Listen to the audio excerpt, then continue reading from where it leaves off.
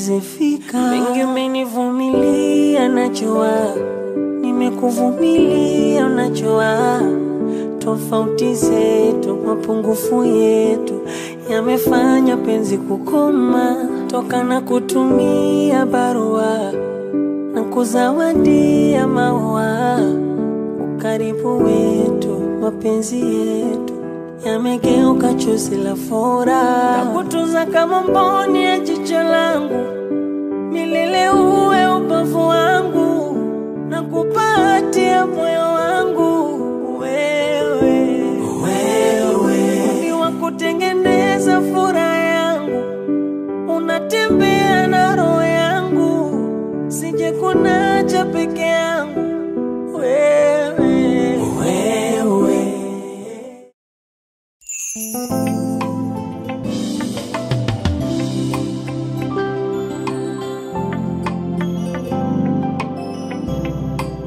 Top music.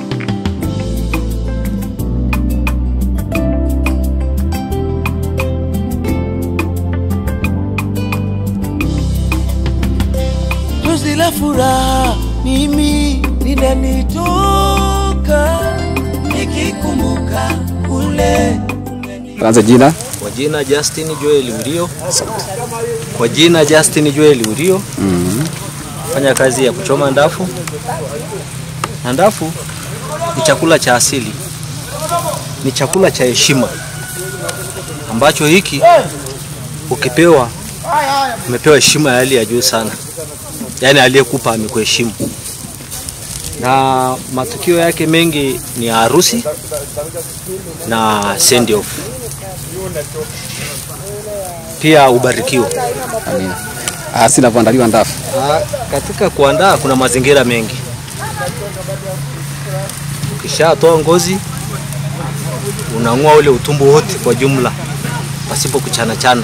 Nachana sehemu kidogo kama inchi 4, natoa utumbo wote na maini, washiwashi, sehemu vyote vile vya ndani vinatoka. Ikisha toka basi unashona sehemu zile ulizokata, chomeka mambo kama unayoiona. Ukimaliza mimi nazoea kupaka blue band ili iwe na chumvi. Kuna sehemu nyingine mbuzi hawana ladha ile ya chumvi. Paka pia lakini waive kama unavyoona anakuwa mwekundu. Kisha paka. Sasa nikachoma kwa masaa 2 tu inakamilika. Kisha kamilika inakuwa tayari kwa kwenda kumbini. Kwa hiyo unataka kuniambia hii ni badala ya, kwa hiyo keki ile tunayozoea haitakuwepo kumbini bali ndio itakuwa kama keki. Ile itakuwepo ni heshima nayo pia. Okay. Lakini kwa mila ya kwetu ya Kimeru lazima ndafu iwepo. Ndafu ni chakula cha heshima, ni heshima ya juu sana. Hata rais akija anapewa hii. Asante, barikiwe. Amina. Kazi njema. Karibu tena.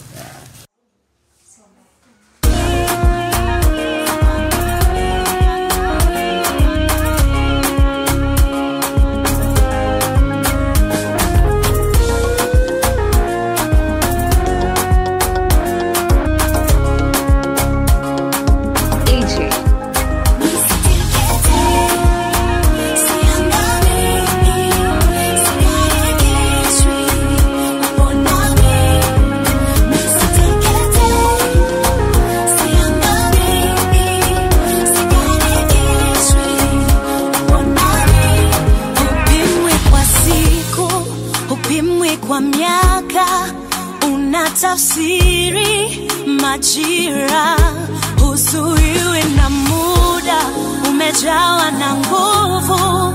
Ndio maana na kuita baba, moyoni mwangu najawa sifa na ujasiri. Katika wewe hakuna mlima wa kuniangusha. Ndani yako ninasimama.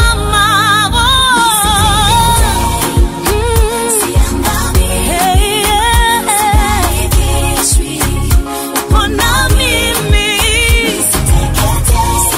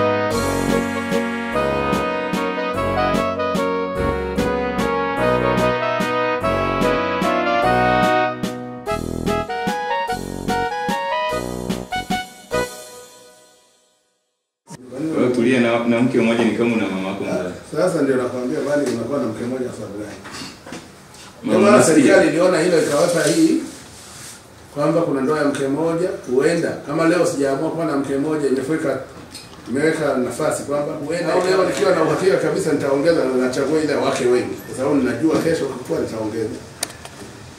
Sasa na ushawishi tena ninabadilisha mawazo. Pamoja na kueleza hasara zote. Na faida ya mke mmoja niwaambie. Nani faida ya wake wengi? Unakuwa na ushindani. Mimi babangu alikuwa na wake zaidi ya 7. Kwa hiyo kila mama lazima ajitahidi kupika vizuri. Kwa sababu yeye amekuwa kwenye kibanda chake. Kwa hiyo kila mama analeta chakula pale. Acha kufanya nini? Anapenda upendo. Sio unajua kama anapenda. Yeye kakwambia anapenda. Wewe kwa kumwangalia tu anapenda. Wewe unapenda huyo? Yeye anapenda. Ananipenda. Unajua kama anapenda. Naona kwa upendo wake wala. Unajua kama anapenda? Ingeni. Ushuhudie ndoa hii. Tunachelewa somo zaidi bwana kina mama. Wangapi wameolewa kwenye ndoa ya wake wengi? Hata kwenye ndoa ya mke mmoja. Anaongopa. Hamna. Amani ipo ndio faida. Hasara. Yeye anakuja.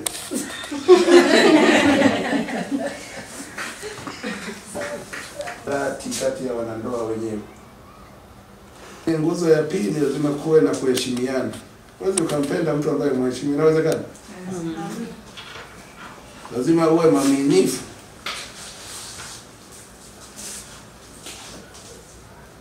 kwa mwenzako.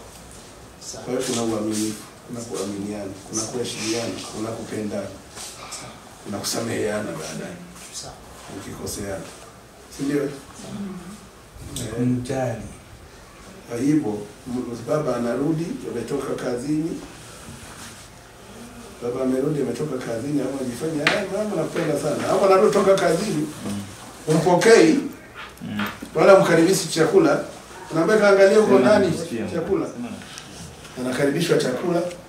Kesho na kesho kutwa anasema mume wangu haonekani nyumbani. Nadhani ana nyumba ndogo. Kumbe wewe mwenyewe tatizo. Kwa sababu umekosa upendo kwa mume wako, umekosa heshima kwa mume wako.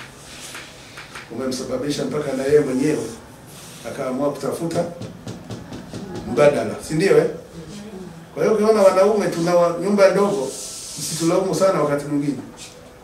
Wanawake wamekuwa kikwazo. Si mnapendana leo, kwa nini ifike mahali sasa mimi nitafute nyumba ndogo? Kama najua mke wangu ananiheshimu, ananipenda, lakini na wewe lazima uheshimu kwamba unampenda. Sasa mke anakuambia mume wangu, unajua simu yangu hii ningepata simu smartphone. Anaambia mimi sina hela bwana. Lakini huko nje wanakuomba ninunulie simu. Tena wanaenda kununua ya. Naona hivi unapenda kanisani haijifai. Ninaomba nipe 30,000 40 kanunue gauni. Anaambia mimi sina hela. Mimi sina hela. Lakini huko wakipita wakimomba anatoa 200,000. Sasa hapo ujipime. Kuna wathamani zaidi yako, si ndio? Hatutaki kwamba leo mnapendana, kesho na kesho kutwa. Watu tunakosea kina mama nasema. Sisi wanaume, unajua mwanaume anatakiwa kurudi nyumbani mwisho saa ngapi? Tunatakiwa turudi nyumbani saa ngapi? Wote tuko tu hatuna kazi. Mimi mkulima na mama wa nyumbani. Tukitoka nani atakiwa arudi saa ngapi na nani atakiwa arudi saa ngapi? Mama amesema saa 12. Baba arudi saa ngapi? Saa 2 au saa 3. Ndio eh? Kwa mila zetu baba arudi saa 3. Anafanya nini mpaka saa 3? Kwa nini asirudi saa 12? Ndio nauliza kina mama.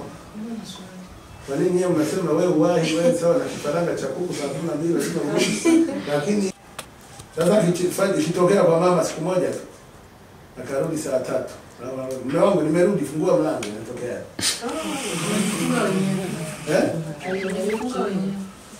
Unaona?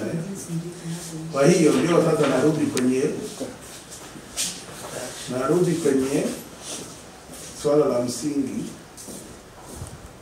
la kupendana, kuheshimiana na Mtu la ndoa. Kwa hiyo mama utaanza kusoma wewe haya maandishi hicho nilioelekeza hapa. Utasoma kutoka hapa mpaka hapa. Utaendelea na haya mpaka hapa. Utaendelea na haya mpaka hapa, utamalizia hapa. Kwa sauti kila mtu anasikia. Shika. Ndio. Tamko la hiari la ndoa. Mimi Suzan Matinde Chacha na kuchukua wewe Emmanuel Moses Ayo uwe mume wangu wa halali. Mimi Suzan Matinde Chacha na kuchukua wewe Emmanuel Moses Ayo uwe mume wangu wa halali.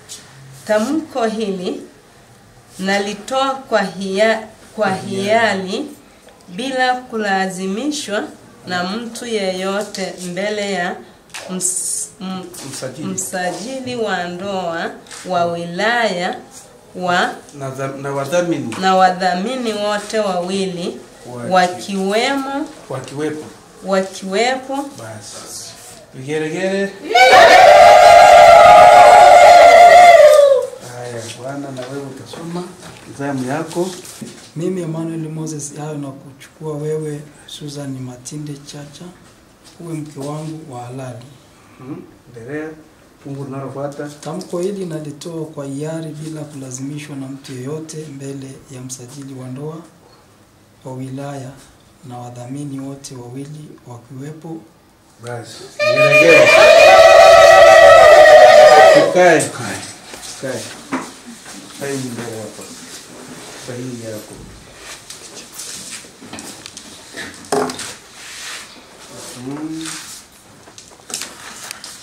Ala msaidia hapa.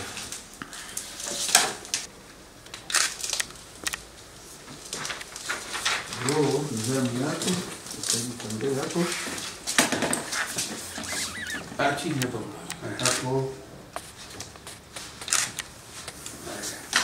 Hapa chini yako.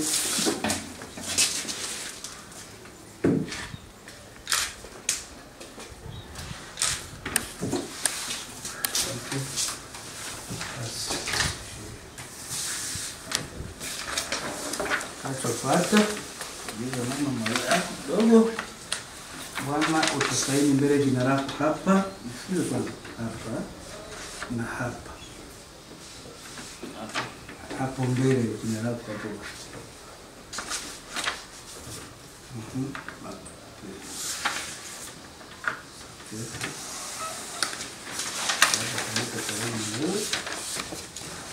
Utasaini hapa na hapa.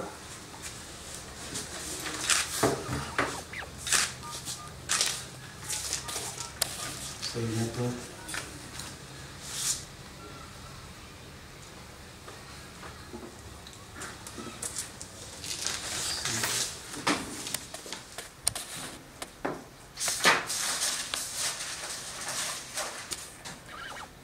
Sasa hivi haya maelezo yako hapa. Tamko la pete. Mimi Suzan Matinde Chacha ninakuvisha pete hii Emmanuel Moses Ayo iwe ishara ya ndoa kati yangu na wewe hadi hapo kifo kitakapotutenganisha.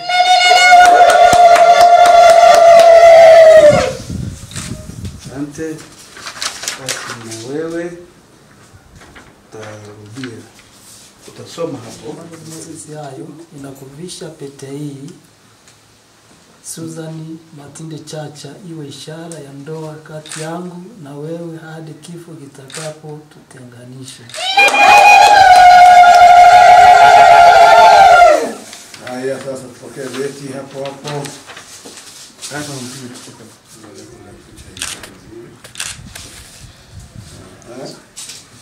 Jana wewe.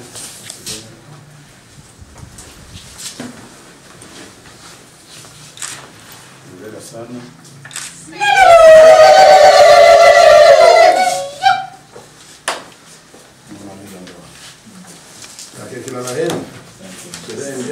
Asante sana. Shukrani sana.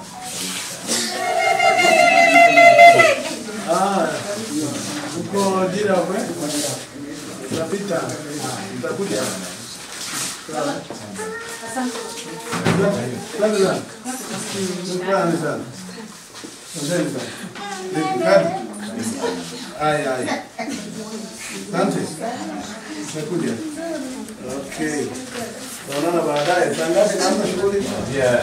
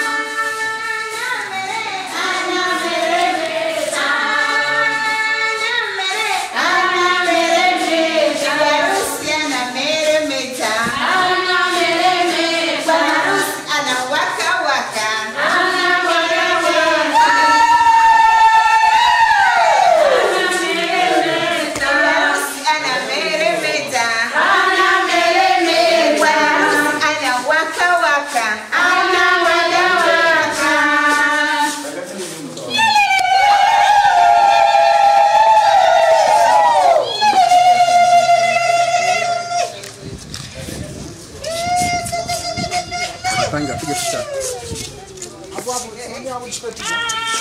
Tumefika, tumeziona baraka zako, ndio maana tunasema wewe ni Ebeneza. Tumefika, sasa tunasema wewe ni Ebeneza. Wewe ni Ebeneza, wewe ni Ebeneza, wewe ni Ebeneza, wewe ni Ebeneza.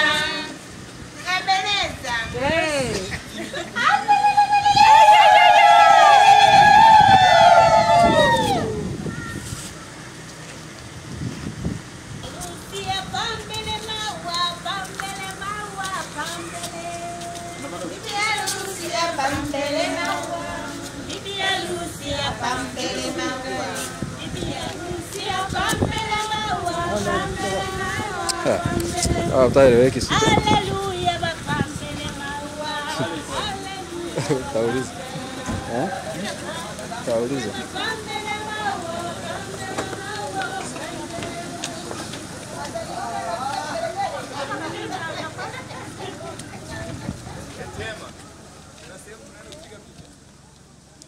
Tutapigia koko jirafu.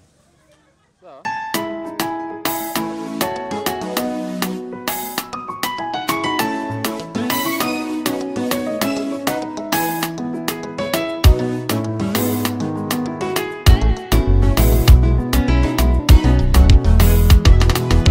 Tangu zamani amejulikanaga, ndiye Mungu mwenye nguvu, hajawahi kushindwa. Tena tunajuaga ndiye Mungu mwenye nguvu, popote alipopitaga milima iliyumba. Tena tunajuaga ndiye Mungu mwenye nguvu, hajawahi kumwacha salama aliyemtukana. Miaka yake haijulikani tena Mungu we, siku zake hazihesabiki tena Mungu we, kama ni Mungu tunaye, Mungu we tunaye, Mungu mwenye nguvu tunaye, hajawahi kushindwa, Mungu wa ukweli tunaye, Mungu tunaye, Mungu asiyeshindwa tunaye, hajawahi kushindwa.